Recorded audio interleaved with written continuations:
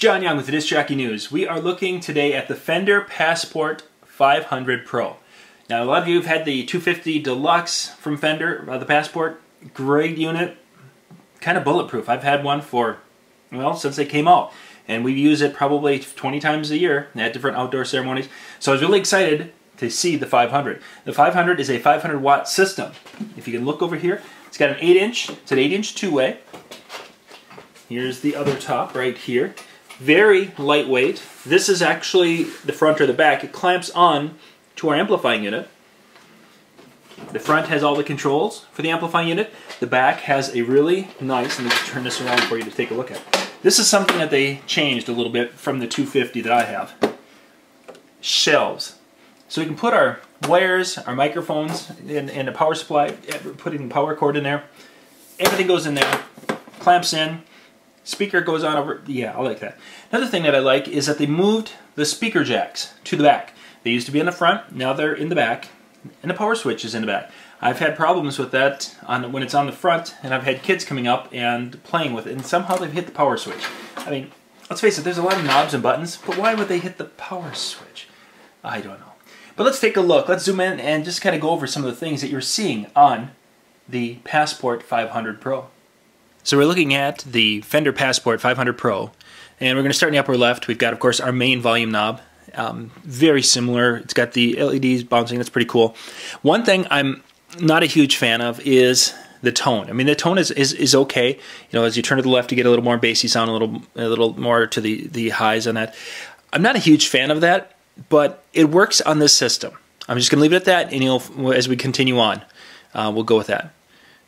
You'll see at the bottom there of our picture the USB port. This is kind of cool because not only can the USB port be used for recording, it can also be used for some playback. You'll see as we kind of screw right there. We've got the ability to control the USB port and the tracks that are on that.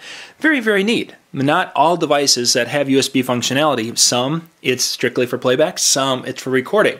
But with the Fender Passport 500 Pro, it can do both. Get some reverb things and going on in the corner for the, not so much of a DJ, although there have been times I've used a little bit of reverb on the older one when it comes to singers, wanting a little echo effect. We're going to back out and just kind of scroll down a little bit here. There we go. Now this is one of the difference between the 500, the new 500, and the older units. In the older units, everything was kind of a cross. Now we have 7 channels in USB, so we have 8 total channels, and they're vertical. So you've got on all of them, you've got the very top knob, like on the upper left, you've got your level, right below it you've got your high, and then you've got your low. So you have a little bit more control on each channel, which kind of makes that top tone knob a little, less important, but it would still be nice to have a 3-band EQ in there, or maybe even, just a little bit more control over the overall sound. We continue on down, and we've got a reverb there if we need to put a microphone, reverb on a mic. And then we've got a pad button. We get down to our mic inputs and a line input. Now we're going to go down a little farther. Staying on that left side of the screen, you're seeing a level. That is a stereo out. So if you needed to jump to another sound system or another source, you could do that. And that's something that's new in the 500 Pro. That wasn't in some of the older ones, the ability to jump out and to be able to control it with that level. So if you needed to, you could come out from that, go into a wireless microphone type system or wireless system that would transmit sound to a different room, and you can control it with that level. So that's kind of a cool thing where you could have the whole mix, come to that, transfer to a different room, and off you go. Looking at our mic inputs, it looks like we've got 6 mic inputs, and then we're going to come across a little bit more, and you see that little black dot. There's 2 little black dots right there in kind of the right center, right here and right here. That is where your iPod or your small device would come in with an 1/8-inch jack. I don't have that with me, so I have to use, what I used is just took my old RCA, and I've got the little adapter to a 1/4 inch, and I could run it in right there. And I'm just going to pull them out so they're out of the way for now. But that's how you can do that. So you can run a variety of different, and again, we've got the reverb and different controls up above. Let's look down towards the bottom.